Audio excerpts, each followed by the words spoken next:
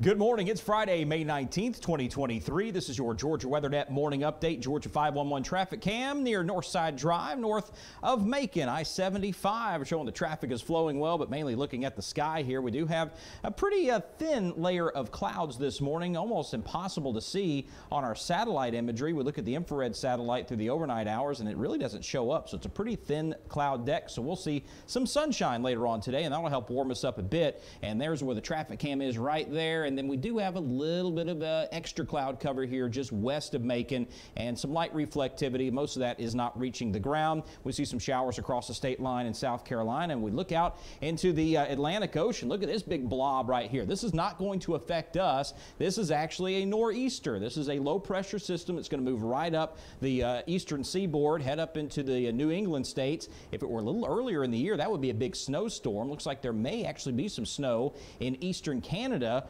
as a result of this once it reaches up there. But this is the first time we've seen a nor'easter in quite a while, this season anyway. So that's starting to show that our overall global weather patterns are starting to change just a bit. We're getting out of that La Nina that you've heard about, heading toward El Nino, and that's going to change our weather as well. We can talk about that another time if you'd like. 63 at the Atlanta airport. We have 63 in Columbus. Again, some clouds in that direction. Statesboro also at 63. Savannah's at 66. And already 70 degrees to get started in Valdosta. Here's our severe weather outlook for today. Looks pretty quiet, so mix of sun and clouds for a good part of the state.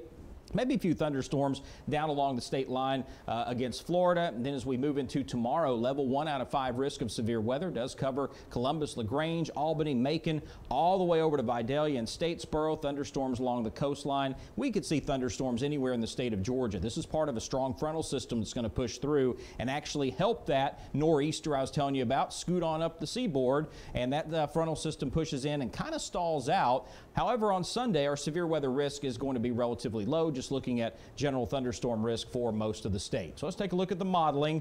Things are pretty quiet for us today. You can see those storms I told you about continue to track up toward the northeast. We're going to see a mix of sun and clouds across the state of Georgia. With that sunshine, we warm up a bit. That unsettles the atmosphere, so we could see a few pop-up thunderstorms as we move into the afternoon hours. So we get 4 or 5 o'clock this afternoon. You can see a few little dots of green here and there. Most of us will not see rain today. Some of us will. There'll be pretty brief thunderstorms. Not a big deal. We move through the overnight hours. We'll see a little bit of cloud cover, some fog tomorrow morning. Back behind me, there's that frontal system starting to get itself together. You see those showers, a few thunderstorms in there moving through Alabama, beginning to head into northwest Georgia by tomorrow afternoon, and then pushing through metro Atlanta, starting to head through Carrollton, LaGrange, 7 o'clock tomorrow evening, and then we move through the overnight hours and the Sunday morning. Still going to see some thunderstorms in there, all right? This doesn't look like a lot going on through Macon, but yes, we will see some thunderstorms embedded with this. We do have some pretty good frontal lift.